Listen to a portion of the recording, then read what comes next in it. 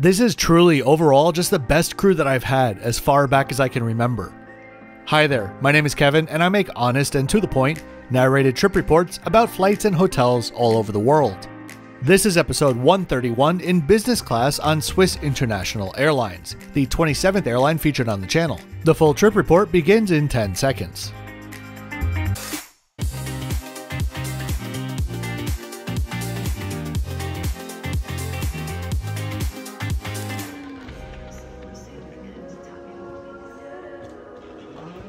Welcome to Zurich. I just landed a few moments ago on my flight from Amsterdam. Zurich is, I think, one of the most beautiful airports in Europe, and Swiss has a storied history that we'll get into. But first, if you'd like to know the exact fare that I paid, or my next 5 videos in queue, please check out the description below. I haven't transited through Zurich in over a decade, but I'm happy to see that it was just as organized, well-designed, and poised as I remembered it to be. As we head out onto the balcony overlooking the tarmac, a quick riddle before we head to the lounge. What do gentle king cobras and sponsored unbiased reviews have in common? Well, both of them don't exist. Imagine if Swiss was paying me to take this flight, and then I turned around and presented this video as if it was an unbiased review. It's a farce that happens far too often, and that precisely is why this video is unsponsored. Today, you're going to hear my own personal, honest opinion about the experience and nothing more, because this flight was 100% self-funded. If you like and support authentic travel reviews, please give this channel a sub and check out my Patreon in the description below. Y'all are the sponsors of this video, so a big thank you in advance for stopping by. Alright, time to head to the lounge, which is a bit weird to me. Sharing an entrance are the Swiss Business Class Lounge and the Swiss Senator Lounge. The distinction between the two, which Lufthansa also implemented, has always confused me. Singapore Airlines that is, also separates business class passengers from Star Alliance Gold passengers on economy tickets. But for Singapore, the Silver Crisp Business Class Lounge is the one that's more prestigious. Here, the opposite is true, as Lufthansa and Swiss First Class members also use the Senator Lounge. In the end though, it really doesn't make a difference, as from what I could see, both lounges were a mirrored copy of each other, with just locking glass doors in the middle. I was flying business class and I have Star Alliance Gold, so I suppose that's why the very friendly lounge check-in agent didn't point me in any particular direction, since I could access either one of them.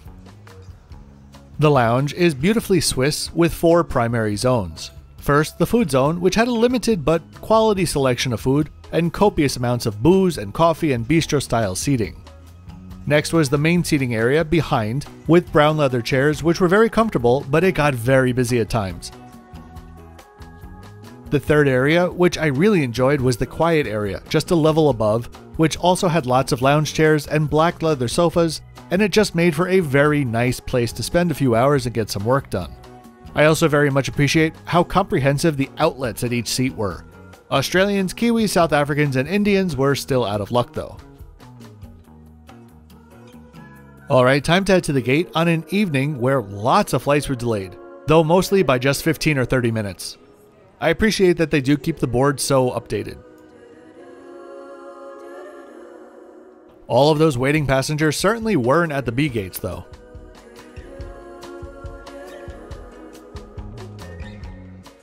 Our aircraft today, I believe the second oldest plane in Swiss's fleet, is a 27-year-old Airbus A321-100 series, originally delivered to Swissair in 1995.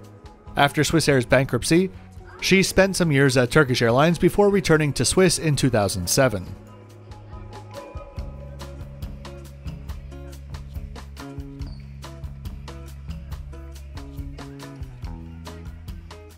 Alright, let's check out today's stats. We'd be taking off a bit over an hour late and heading up to 37,000 feet for our 2-hour flight down to Athens, landing around 40 minutes behind schedule. Boarding was, as you'd imagine in Switzerland, orderly and automated. A few words about Swiss's history. Swissair and Swiss International Airlines are not the same airline. Swissair went bankrupt in 2002, and many of its assets were transferred or sold to Crossair, which was Swissair's separate regional partner. Crossair then rebranded to Swiss International Airlines and kept their old IATA code, which is why Swiss flights are designated as LX. Coming out of bankruptcy, the leadership team knew that in order to maintain a sizable flag carrier, they'd probably need to be part of a larger airline group, and so talks with the big three, Air France-KLM, British Airways, and Lufthansa began. Lufthansa agreed to buy Swiss, with the takeover completing in July of 2007. Since the takeover, Lufthansa has positioned Swiss as a smaller, premium brand within their group. As we step on board, let's take a look around. You'll notice that the cabin interior is near identical to the Edelweiss A320 I flew down from Amsterdam on. The only two differences here are that the Swiss seats don't have headrests or entertainment device holders. Strange to think that the Edelweiss plane was better outfitted, but it's not a problem for a short 2-hour flight.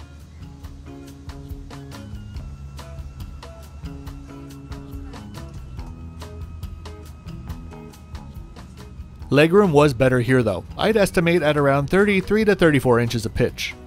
Service began with a bottle of water and a wet wipe, and I began to get a feel for one of the best crews that I think I've ever had.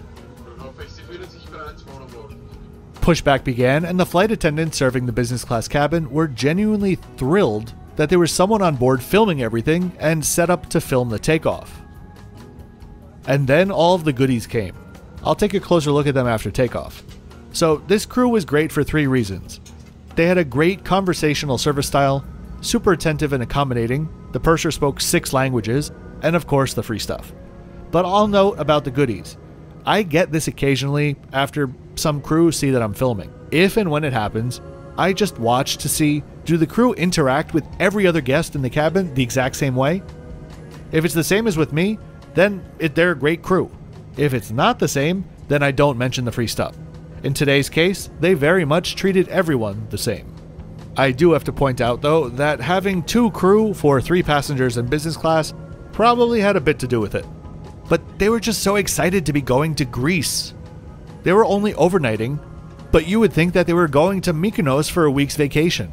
Just an all-around, really lovely crew. After a nice tour of the airport, we were lined up and ready to take off to the northwest before turning around and heading to the southeast. The spool up and takeoff are next.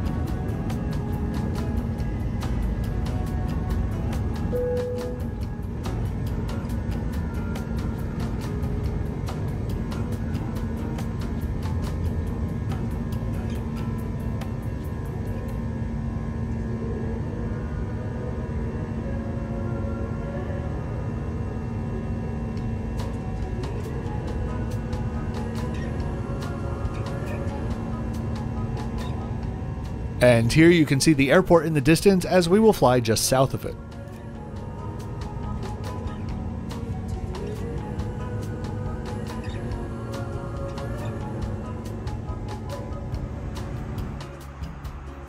It was pretty quiet up here, and considering how old this aircraft is, it's maintained impeccably.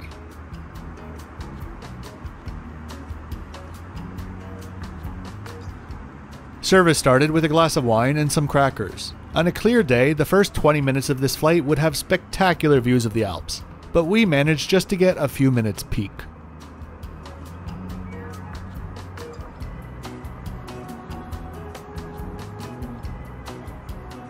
The crew anticipated that I'd want to take a photo of the wine, so they just gave me the bottle. And a pretty nice wine that it was.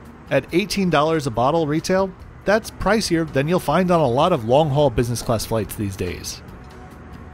For dinner, there was a choice of a roasted chicken with rice or a vegetable ratatouille. I went for the chicken. When I mentioned how I enjoyed the chicken served cold on my recent Air France flight because I'd rather have cold juicy chicken than warm dry chicken, well, this is the one that I was talking about.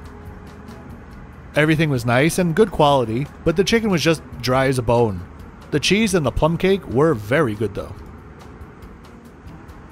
After dinner, a few more pieces of chocolate, because how many is too much? And a look at what I was given. The plush and sticker book I would expect a full-service airline to have for kids, but I was impressed that they normally cart around branded USB drives and massive chocolate bars. All will be going into my collection. A quick look at the retro but pristine bathroom.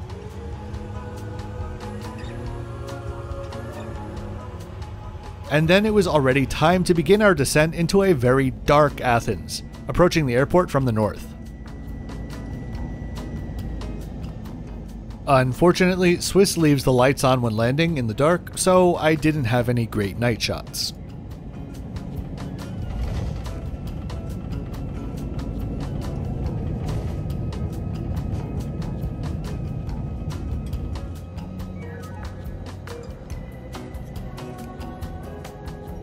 A quick taxi later and we were at our gate, but we would be using stairs and taking buses to the other terminal, which I never complain about.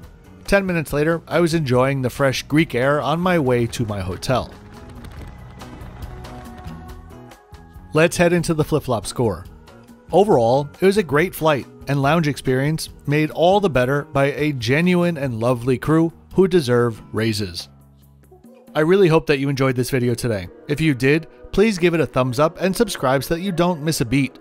I'll see you next time at the Athens Capital Center Hotel, part of the MGallery collection.